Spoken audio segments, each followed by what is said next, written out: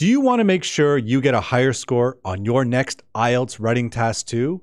Well, you've come to the right place.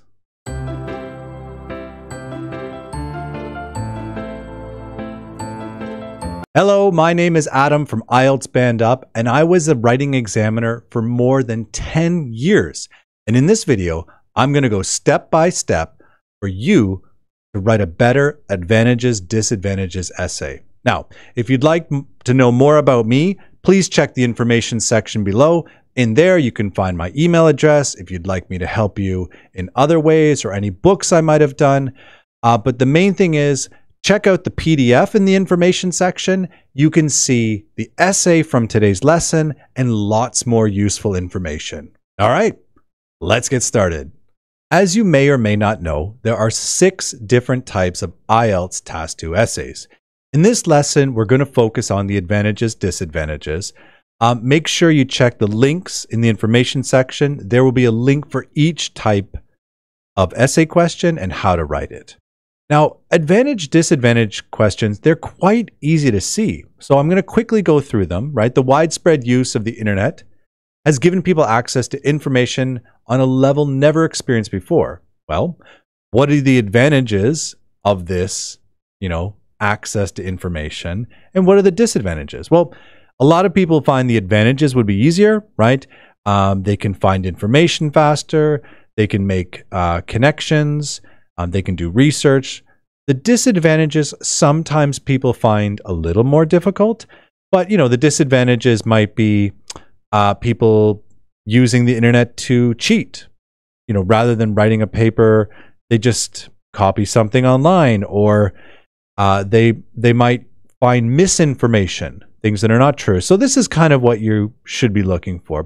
Many cities around the world have been implementing public bike sharing programs. What are the advantages? Well, advantages, better for public transportation, fewer cars on the road, people better health. Disadvantages might be maybe more traffic jam because there's bike lanes instead of cars. More people might get injured. In some cities with bad weather, maybe people don't use them enough and it's a waste of money. But anyway, there's lots of different things. I will mention here that the biggest problem I noticed as an examiner is people usually have enough ideas, or they usually have, enough grammar and vocabulary, but their ideas are kind of terrible. And the reason for this is it's usually a lot of younger people that write these essays. And some countries have a little bit better education system for writing essays or critical thinking. So one of the best ways to prepare is not just to write a bunch of essays, but to just look at a bunch of essay topics and think like, okay, make a quick plan in your mind or write it down. Then if you see something similar on the real test, you save a lot of time thinking. Okay. Now let's get into today's lesson. Telecommuting, where people work from home using technology, is becoming more popular. What are the advantages and disadvantages of this development? This is the topic we're going to focus on today. But before we jump into that, the essay I'm going to use in this lesson is going to be around a band 7 to 7.5. I'm going to try not to use overly academic vocabulary or overly complex grammar. I'm going to try to keep it a little simple. Make sure you check the information section for examples of what a lower and higher level essay would look like. So there'll be a PDF linked to a G drive, and then you can check that out. Your ideas and structures are what make a great essay. I already mentioned this. So really what this video is for is making sure you do all the fundamental necessary things to write a good essay. And that's what we're going to focus on in this lesson. As far as the grammar and vocabulary, you might get some new expressions here, but really that's something you need to learn. A lot of people think they can just study for IELTS and get a better IELTS score. Well, that does help, but at the end of the day, you need to have good English and understand the IELTS test to get a good score. All right. People really want to find this. If you ever see a website that people say, oh, there's an easy way to get a band 7. No, there's not.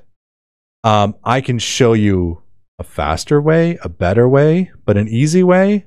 No.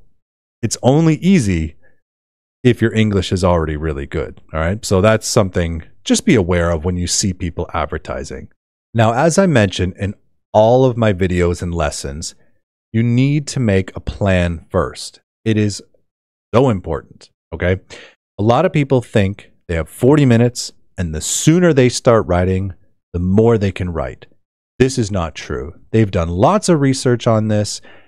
If you start writing right away, what happens is you start writing and then you stop and think. You write a little more and then you stop and think. And what's even worse is you go back to read what you already wrote, but you can avoid wasting time during the writing process by making a plan first.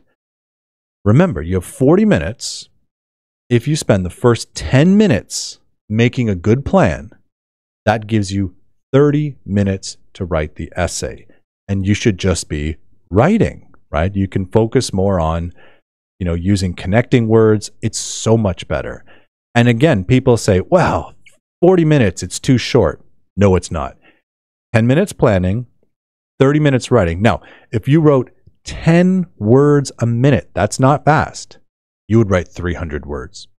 If you wrote 15 words a minute, and that's a little bit fast, but still not crazy, now you're up to 450, okay?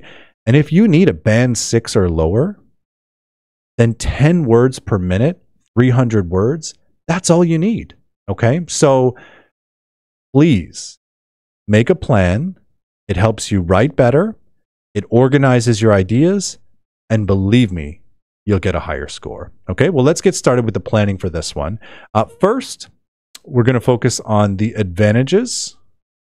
And so what are the advantages of telecommuting, right? So that's the topic of, we'll just grab that here. All right. The first one is work flexibility with when you work. You can save time by not commuting. Some people can be more productive because they're not distracted by coworkers. Better work-life balance because you can spend more time with your family. Companies can save money on office space. And people can save money on housing as they can live wherever they want. Okay? So those are the main three. It's really hard to pick. Let's see. Flexibility. I think that's a good one. Save time not commuting. It's hard to pick. I'm going to go with, I'm going to take this one out. I'm going to do 2 personal. It doesn't matter, but I'm going to go with those 3. Okay. By not commuting. Okay. Now let's focus on the disadvantages. Right. So here, the disadvantages of telecommuting. Okay. And some things we could say for the downside would be a feeling of isolation and loneliness, too many distractions at home. You might have some communication challenges because it's not face-to-face. You might have a problem if there's a technological issue. Perhaps it would be harder to get promoted. So those are some things you could do there. I'm going to go with the first 3, right? Those would be, to me, the easiest to explain. Now, I didn't mention it here, but a lot of times they'll ask you this one. Like they might say, what are the advantages or disadvantages of the development? They might also ask you, do the advantages of telecommuting outweigh the disadvantages? So it might also be this one. So it could be this one, but just to show you this one, because this one is a little bit harder, you still want to make 1 advantages paragraph and 1 disadvantages paragraph. And you might be thinking, well, where should I say, which one do I think is more? That would be in your conclusion. And we'll talk about that later. But for now, let's just focus on the introduction. Okay, so for the introduction, let's first do what a lot of websites teach you to do. It's not bad, but it's not great. But let's do that now. Let's change it. Telecommuting, or let's call it like a remote working, where employees work from home using computers and the internet. You could change the grammar too. Has become much more popular, maybe in recent years. Telecommuting has, well, let me fix that after. So telecommuting has advantages and disadvantages, as will be outlined in this essay. Now, this looks perfectly fine, but as you can see in this and my other videos, we can do better, right? Now, a lot of you were probably students during COVID-19. So I'm going to talk about it from that angle. You could also talk about it from work. Since 2019, when a lot of the world was forced to study and work from home, working remotely has become much more popular. Even now that people can return to work or school, many choose to telecommute. This essay will outline the advantages and disadvantages of this and give my opinion at the end. This looks better, all right? It gives a little bit more personal information. You could change this. You could be even more personal. You could say, from 2020 to 2022, I studied at home and I got really familiar with using a computer for work or for study, and then jump into it and then say this essay will outline. So there's many ways you can do this, but the main thing I want to stress is to make it personal. You can do this if you're not trying to get a higher score. This for a lot of people is faster, but this is better. This has the feeling of a band 7 or higher, right? Whereas this has the feeling of a band 6 or lower, depending on your accuracy. I'm going to delete that one for now. And let's get into the body paragraph 1. So let's go with advantages first. Okay, so we'll go with the advantages of telecommuting. First, of course, what do we need? Well, we need a topic sentence. There are many benefits that working remotely can bring for people and companies. This is enough if you only need a band 6 or lower. Well, again, this is the style, but we made a plan. So let's make a better topic sentence, right? We've got here flexibility, less commuting, right? And save money on office space, right? So let's go. And the top 3 are, work flexibility, less commuting, and companies saving money on office costs. Now that looks much better, right? And we got everything right here. So let's just start with work flexibility. First and foremost, when people work from home, they can choose their working hours. This is especially convenient for working mothers who need to have a little more flexibility with their work schedule to take care of their family. Now, I apologize. It's not just working mothers. Okay, we could change this to working parents, right? It's not just the mother's responsibility. So my apologies for that.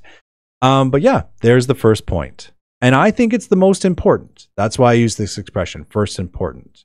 And this is especially, right? This is coming back to the flexibility issue, right? Now we move on to, right, save time commuting. Another benefit is that people can save many hours a week by not having to commute. In America, it is estimated that the average person spends 8 hours a week commuting, and this time could be better spent with family or doing more work. There you go. There's a second. So another benefit. And give a little point. You could say, for instance, and there's our second point. Now it's time to get into our third point. Do we remember what that is? Well, yeah, companies can save money. Companies are also able to save a lot of costs because they need less office space for workers. For example, companies like IBM have been saving millions of dollars on office space rental because they need less space. And there we go. All right. So there's the other one. So this is the third point, right? For example, right? Maybe I could say something like, to illustrate this, companies like IBM, and there we go. We've got 3 points. Now, how long is this? This looks pretty reasonable. This is 154 words. Okay. Now, as I mentioned in all of my videos, right? If you only need to get a band 6 or lower, well, just go with 2 points, right? Now we're down to 115 words. And we can even cut some more words off that. We can go here, 115 minus 16, boom, 99 words, okay? It just seems like the magic number I usually come up with. If your topic sentence is a little bit shorter and you have 2 points and 2 examples, you're looking at a band 6. If you're really good with your wording and your grammar, maybe 6.5, right? But yeah, and this here, this is more for the 7 or higher style, okay? Now, let's get into body paragraph 2, which we know is the disadvantages, right? Well, rather than saying disadvantages, let's use a different word. Despite these advantages, there are a number of drawbacks. And we know we're talking about working remotely because we mentioned it here many times. We mentioned there. So some people, they want to say from working remotely. You can, but you don't have to because we know what we're talking about. But instead, we could save our time and just talk about these 3 things, right? With the top 3 being people feeling isolated, too many distractions at home, and less meaningful communication. So there we go. We got our perfect topic sentence. Again, this would be enough. This would be just a bit better. Okay. Now let's jump into it. First, comma, many people reported feeling depressed when working or studying from home during COVID-19. The reason for this is that many psychologists believe that when people do not interact with classmates or coworkers, they often feel lonely and depressed. Now, we already said lonely, so let's just put it there, okay? And there's our first point. Okay, we got first, and then the reason for this, yay, there's the first point. Second point, too many distractions. Another problem is that when people work from home, there are often too many distractions, such as family responsibilities and hobbies. Many people report that it's difficult to focus on work when there are fun things they could be doing nearby. Great. And there's the second one, right? So let's get started. Another problem, right? There's our second point. And then here,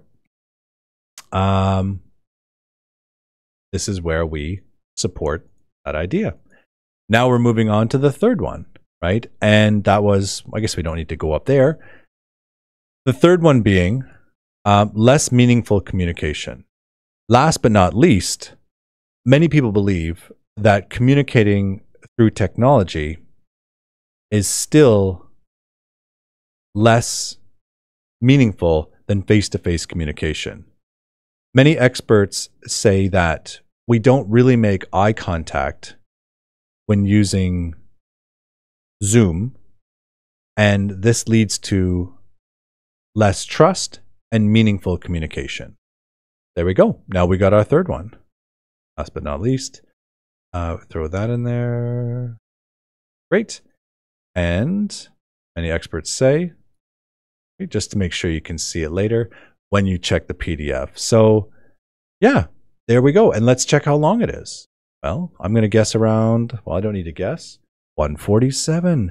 Imagine that. It's always around 150. And if we take this off, now we're down to, oh, hold on. We take this off, there's 42, 107, right? And if we make this,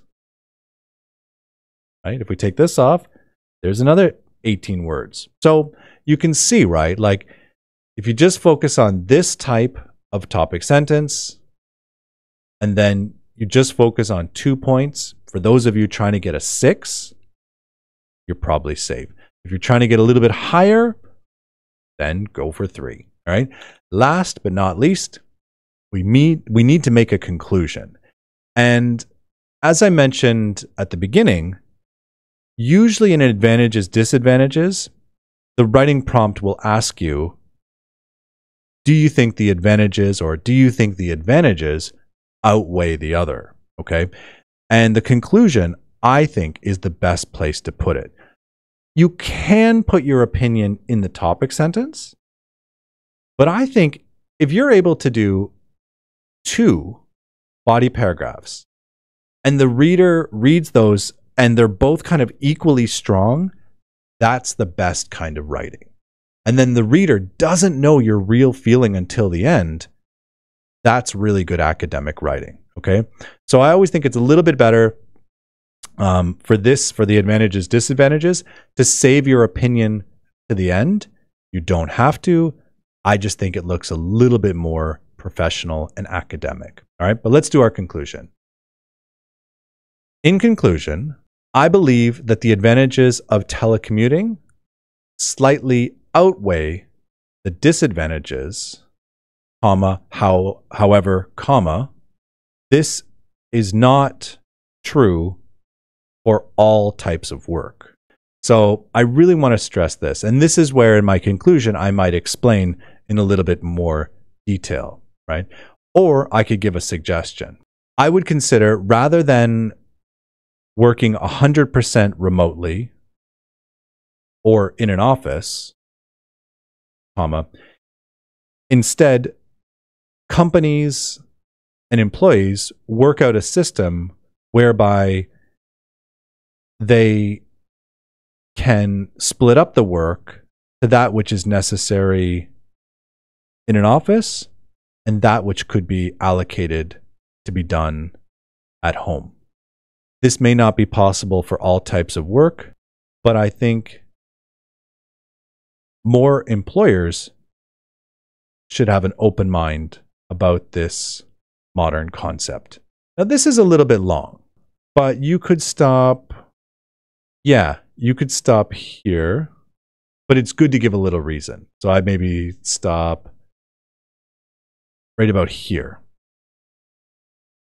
And you could use simple wording, just kind of explain what you want. You can make a prediction if you want. I think industries around the world are changing and that more and more people will be working from home in the future.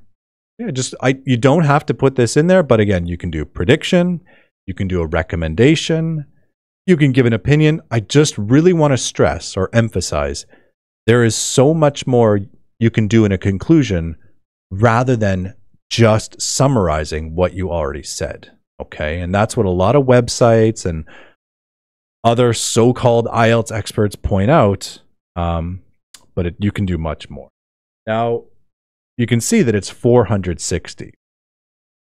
Don't get too scared by that number, okay? If we cut this, even this, right? If we cut this off, well, now we're down to 400. And as I mentioned, this is here, a little bit long, 54. This was about 100, 250. And then here, if we stopped around here or a little bit more, now we're at 300. That's the magic number, right? 100, around 100 words for each body paragraph, around 50 for the introduction, around 50 for the conclusion. Boom, there's your 6. Depending on your writing style, maybe 6.5. If you need something higher, then this is more. Now, remember, check the information section below. There's a PDF there. I explain what score this essay would get, and I also show you what a Band 6 essay, same ideas, same topic, what that would look like and what a Band 9 would look like. The Band 9 one is quite useful because you will see better connecting words, right? Like for a Band 9 essay, you would never use like first, right? You would use much more academic ones, but you don't have to. I just try to follow the style of what a Band 7 would look like for this essay. Remember, if you want to get in touch with me, my email is in the information section. There's many other videos on my channel, and I wish you the best of luck on your next IELTS test.